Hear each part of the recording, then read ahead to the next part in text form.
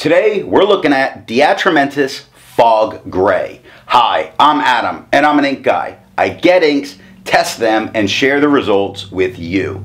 Now, Atramentis Fog Grey, as would be expected, it's a gray ink, which is nice because some grays can be too dark towards black and too light towards not there. But this one is actually perfect in its mid-level tones.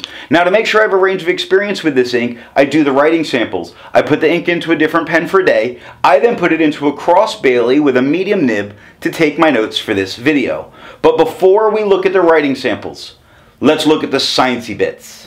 Up first is the chromatography, and I agree with Vita that I've learned a lot by doing multiple chromatographies. The one on the left is done the way it's supposed to be done. I put a line of ink down and immediately put it into water for 10 to 15 seconds. And I do see a darker line across the bottom, this grayish, purpley, little bits of purpley, moving up the page. So it's, when you make blacks and grays, a lot of times you're using other colors to make it a more interesting than a dull gray. And I think that's what has been done here. Now, the one on the right, I let dry for 10 minutes before I dunk it into water. That line across the bottom, definitely noticeable. It is not budging most of it, which makes me feel like there's going to be a lot of resistance on it. But the interesting thing is this. I see a purpley kind of tone in the one on the left, but on the right, at the very top, it looks like some teal or turquoise coming through. It's what makes this one a rather interesting gray. Resistance tests are done to see how this ink can be expected to perform on the page, and more importantly, how hard it might be to clean from your pens. Now, I let the smear dry for 3 days before testing it. Looking at the highlighter, it, for the most part, looked like it would do okay. It's the lowercase h that makes me worry. When I see an ink do that much, I worry about the amount of reactivation, and more importantly, I'm thinking about the idea of what happens if I lose something important in my notes. So this might not be an ink I would go to if I had to highlight in my notes. They do make a document one of these that's much more permanent. Water completely reactivates some of it. So I want to say water reactivates it, lifts a bunch of it off the page, and leaves a bunch of it behind. That dark gray line that we saw in the chromatography, yeah, it's here. It's really holding out in place. This is not their permanent one, but this one is fighting being removed. The water only picked up the darkest tones. Pen Flush did everything water did and nothing more. We see the dark gray that was there with the chromatography. This is the point that's slightly worrisome to me because I worry that Pen Flush is not going to be enough. And it's this point I say, if you're going to use this ink, what you do is try it in an inexpensive pen before you put it into your expensive pen so that you know if it's going to have any kind of staining issues, although I haven't experienced any. Bleach, as would be expected, is removing almost all of it from the paper. It does leave this kind of khaki brown behind. I'm really hoping it wouldn't take anybody the use of the bleach solution. It's only a 1/3 bleach solution. I'm hoping we wouldn't need that though. For the inks I've tested, I found an average viscosity of 2.5, with the realm of normal being from 2.1 to 2.9. Atramentis Fog Grey has a viscosity of 3.59. That means it's actually a very dry flowing ink, and that the amount of what's staying behind, this must be a very saturated ink. A lot of stuff is getting down without having to put so much ink down on the paper. It makes me feel like if it's a little bit stubborn that you could probably loosen the ink up a little bit with, lighten it up some with some water without affecting its tone. To find my average dry times, I use my writing samples done on Clairefontaine, Tomoe River, and Rhodia paper with an extra fine and medium nib. For the inks I've tested, I found an average dry time of 17 seconds, with the realm of normal being from 13 to 21 seconds. Atramentis Fog Grey reigns in that very dry, very high viscosity number by having an average dry time of 14 seconds, very normal. Way to go, Atramentis. Now, let's look at the writing sample. I picked this ink up in sample form, and to keep my writing samples consistent, I use a Jinhao 159 with a Goulet 1.1 stub, a Jinhao X450 with a Goulet medium, and a Jinhao X750 with a Goulet extra fine. Let's look at that Clairefontaine. We get no bleeding, no ghosting, no centering in the frame. The 1.1 has no feather, no spread, no halo, no sheen, no real shading. Now when we go to the extra fine, it's the same shade. It has no feather, no spread, no halo, no sheen. We do get some darker areas. I don't really want to call it shading, but we do get darker areas. So yes, you might consider it, but they're intermittent. H in the, K in quick, X in fox, but that's about it. So only where it's heavier. 8 seconds to dry. The medium, no feather, no spread, no halo, no sheen. We see shading throughout this writing, which is very nice. It's a nice dark gray, and then it gets to almost a light black. I know that just sounds like the same thing, but it's a light black. So the medium has no feather, no spread, no halo, no sheen. It does get shading throughout the writing. The bottom of the B in brown is different than the R. It's different than the top of the B. Fox shows 3 different tones of the same gray. It's very nice. Over goes from light and it travels all the way to much darker on the R. Very nice shading throughout the medium. 15 seconds to dry. Now the scrubby for the extra fine shows no color variation. We really didn't see much here. The medium shows us much more color variation, and we did get quite a bit of color variation. And I believe you could recover this if you smeared it while you were writing. So Tomoe River. It has no bleeding. It does have ghosting. The 1.1 has no feather, no spread, no halo, no sheen, no shade. Noticeably lighter tone for the extra fine with no feather, spread, halo, sheen, or shade. It only took 12 seconds to dry. The medium, a noticeably darker tone again. No feather, no spread, no halo, no sheen, no shade, 22 seconds to dry.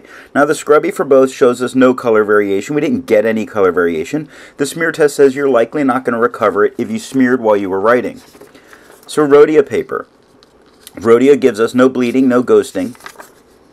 The 1.1 has no feather, no spread, no halo, no sheen, and no shade in this at all.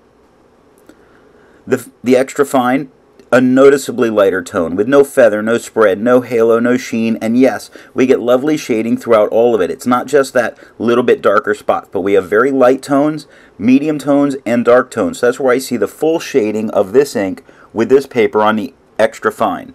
It took 9 seconds to dry. The medium had no feather, no spread, no halo, no sheen. Very little shading shows up.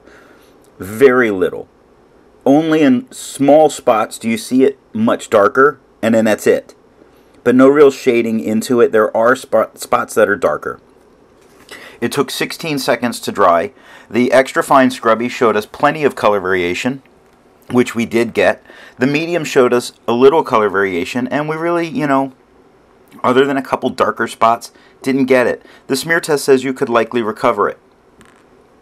So I took my notes with a Cross Bailey medium. It's a much wetter pen, and it's a darker tone and lacks color variation. So when I use a wetter pen, I see less color variation, which is something that's been quite normal in what we see. Smear you would likely recover. So I looked at this on the yellow Rhodia, which of course gave us no bleeding and no ghosting. What happens to the tone? Well, the 1.1 and the extra fine have the same tone. The medium becomes a noticeably lighter tone. So that's nice. That's nice to see there. The 1.1 gave no feather, no spread, no halo, no sheen. It did have spots that show us some color variation. Little bits. The yellow background makes it easier for certain tones to either come out or wash away. And in this case, they're coming out a little bit in the shading. The extra fine, that noticeably lighter tone, no feather, no spread, no halo, no sheen. Yes, we do see little bits of shading, little bits. The tone was the same as before, but we don't see as much of the shading occurring. We just get the medium and dark tone. we don't get the full spectrum of that shading, and it's harder to spot. 9 seconds to dry. The medium with no feather, no spread, no halo, no sheen, no shade, 16 seconds to dry.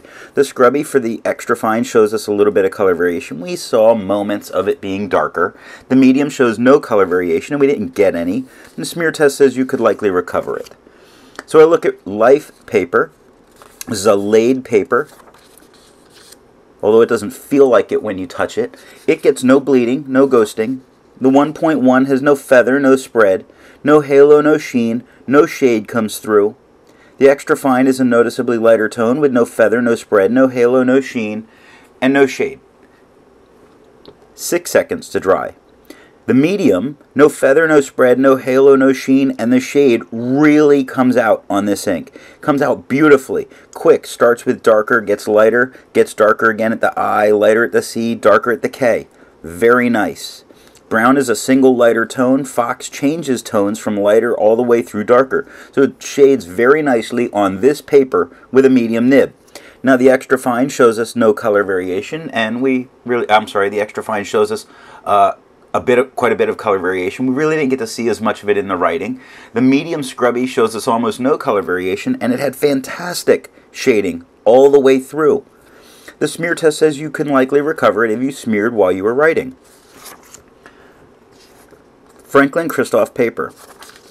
No bleeding, no ghosting. The 1.1 has no feather, no spread, no halo, no sheen, and no shade.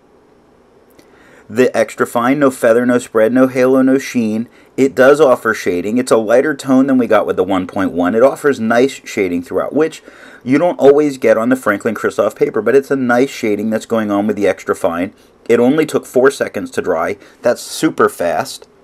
The medium, a very noticeably darker tone, has no feather, spread, halo, sheen, or shade. Only took 6 seconds to dry. Now the scrubby for the extra fine shows us almost no color variation, but we did get some very nice color variation up here.